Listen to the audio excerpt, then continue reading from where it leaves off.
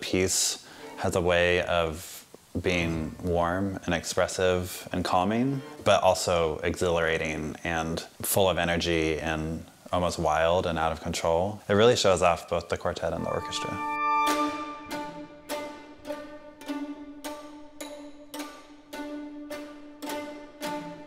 For mig som komponist er det jo et kæmpe privilegium at arbejde sammen med Jack Quartet og Ryan Bancroft, og selvfølgelig også Aarhus Symfoniorkester. Jeg har det sådan, når jeg skal skrive et værk, så foretrækker jeg at lære dem, jeg skriver til at kende. Fordi det betyder meget for mig, at der er en eller anden form for tillid.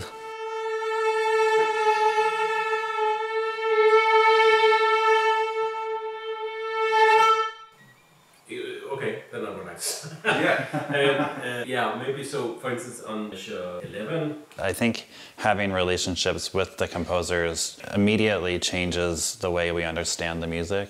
When you're working with friends, you just know how to access their music a little bit quicker.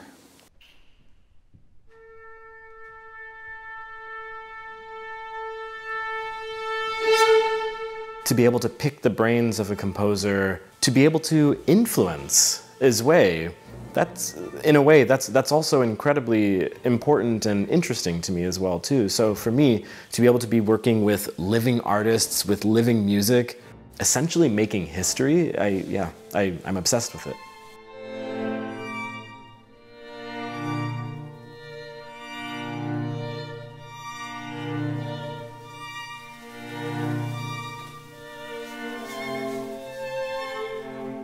I min Concerto Grosso arbejder jeg, som jeg ofte gør, med meget begrænset materiale.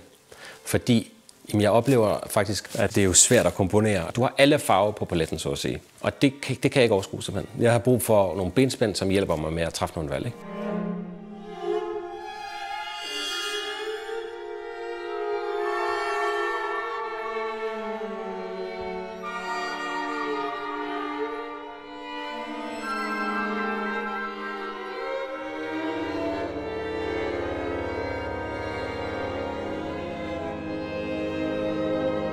Jeg oplever, at når jeg begrænser mit materiale, så åbner det sig på en anden måde. Fordi pludselig har du for eksempel kun 4 toner, du må bruge. Så har du kun de 4 toner, så må du simpelthen finde ud af, okay, hvordan kan jeg komme tættere på de her 4 toner. Forhåbentlig åbner der sig ligesom et mikrokosmos op i det her mikrokosmos.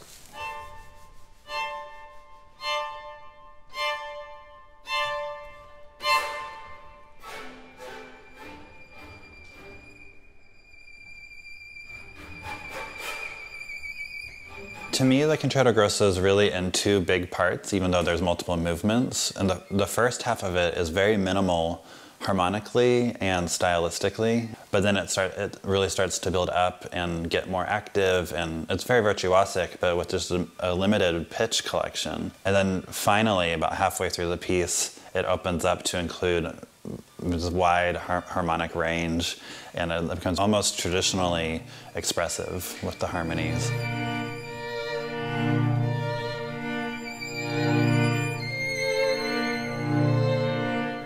Alan's Concerto Grosso is surprisingly moving, I would say.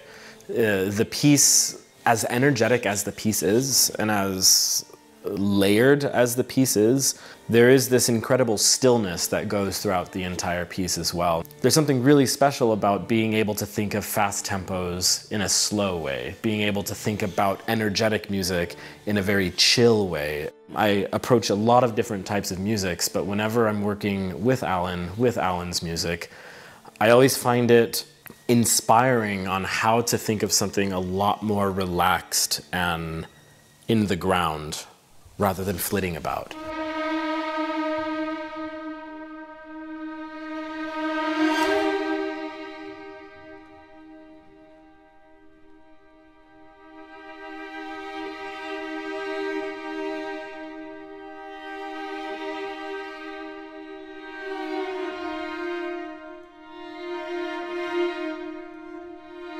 Publikum kommer forhåbentlig til at opleve noget, de regner med, men noget, de ikke regner med.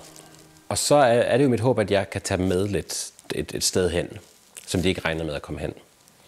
Men at via første sats og også anden satsen, der har jeg vist publikum en tillid, så de tør ligesom gå med mig i tredje sats og især i fjerde sats, som er nok af den, hvor det stikker lidt af. Det ender jo faktisk med, at orkestret slet ikke spiller på deres instrumenter.